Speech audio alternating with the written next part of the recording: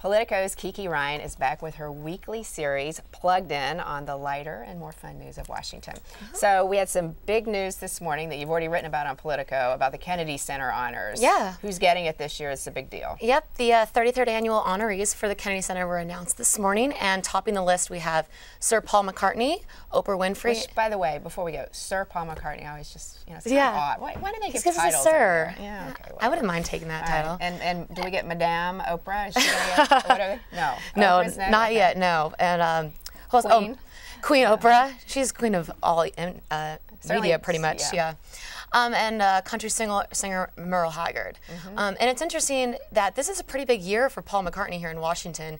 Back in June, he got the Gershwin Prize from the Library of Congress. This year, the Kennedy Center honors.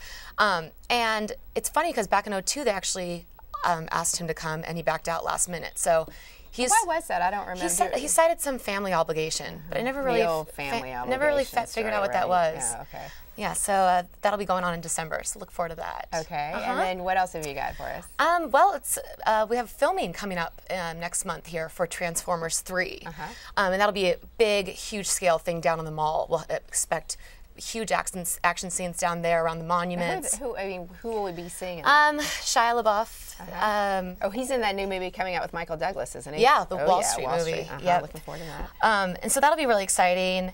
It's been pushed back and back for months because the production has wanted to do these big grand scale things, car chases around the mall, lights and everything, and the Park Services keep saying no way, no way. So finally. This will have a Washington, obviously, backdrop and theme to it. Yep. Are we going to have any cameos, or is it, we don't know that yet? Don't know that yet, no. That would be fun, though. We'll be angling. Maybe we can get some political strategists. Sure, you guys should come on. The people that we've just been talking to.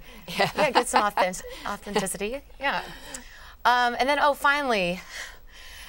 We've got to have an update on I know. Real Housewives, here we go with the Salahis. Right. There has been some very, I think, disturbing developments this week. It's disturbing. I keep thinking this weekend, forget the red sari, now it's all about the birthday suit for Mikhail, because she is supposedly going to be posing for Playboy, totally naked, full frontal, everything. No word yet if she's going to have the cover, but it's in the works. But, her spokesman came out and said, oh, this isn't true yet. We don't know who said this, but I feel like they're just playing it to keep it going, keep this press longer and longer. But, yeah, she's going to be. All right, so was this the goal? So this is, was this the party crashing to get onto I keep saying Desperate Housewives. Frankly, this does sound really desperate. But Real Housewives, was all of this a big setup so she can get to be on the, is that her, like, I don't know. She goal? was on the Real Housewives when she crashed the White House, so that was already in the works. But she is, a big fame person that wants a lot of fame. It's been a history with her pictures that she has on Facebook with all these different celebrities. This is the next step. I mean, if they're taking a handbook, but that wasn't real, and just anything she can to connect herself to this famous, glamorous life she's doing. And so now it's Playboy, and what else? What else are we going to see down the road from them? Well, just think how much you'll have to talk about at the next state dinner. Yeah. Okay. I don't know. I don't think I'll be picking up a copy of that. So. All right, Kiki. Well, thanks a lot for joining us. We really appreciate it.